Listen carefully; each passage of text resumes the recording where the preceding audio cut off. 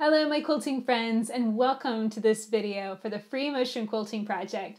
My name is Leah and today I am sharing a new design called balloons. It's very cheerful and fun and super easy to stitch on your quilts. So let's get on the machine and see how it works in free motion. So to get started with this design, I'm just going to stitch a wiggly line, and then when I think it's long enough, I'm going to curl around to form a teardrop shape or balloon shape right on the end. Now I'm going to travel stitch back, and this is kind of the key to getting it to look like a cluster of balloons. It's a variation of tree roots, so that's really what you're going for. You're going for a nice cluster and branching effect.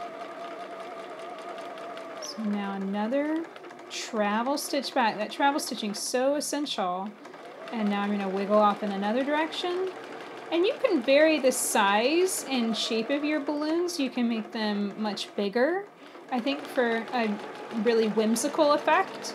Or you can make them really tiny, like this one, for almost kind of like a seed effect. It's going to be really, really small. It's going to be a smaller element within your quilt. I really like this design for more organic art quilts, but you could also expand it and stitch it over the surface of a kid's bed quilt. So it's really got a lot of different things that you can do with it. And you can see I just continue to branch out and make some of them bigger and some of them smaller. Right now I'm kind of stuck. You know, if I fill in that area right there, it's going to maybe close up this texture just a little bit too much.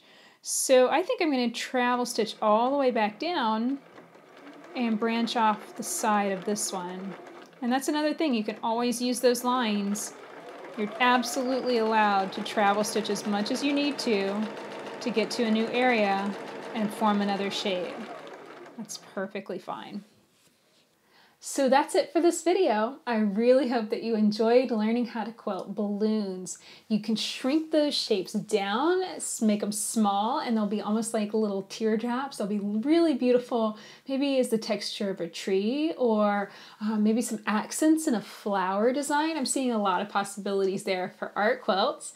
You could also expand those shapes, make them really, really big, make those wiggly lines really long. It's gonna really look like a beautiful, cheerful bunch of balloons that you could stitch on any baby quilt or bed quilt. I think it would be fun no matter where you use it. Definitely play with balloons and have a good time machine quilting your next quilt. Don't forget to subscribe to our videos so you don't miss out on any of the cool quilting designs coming out every single Friday. Free Motion Friday on the Free Motion Quilting Project. It's every single week. And of course, share the video with your friends so everyone can enjoy learning how to machine quilt their quilts with so many different designs. My name is Leah, and until next time, let's go quilt.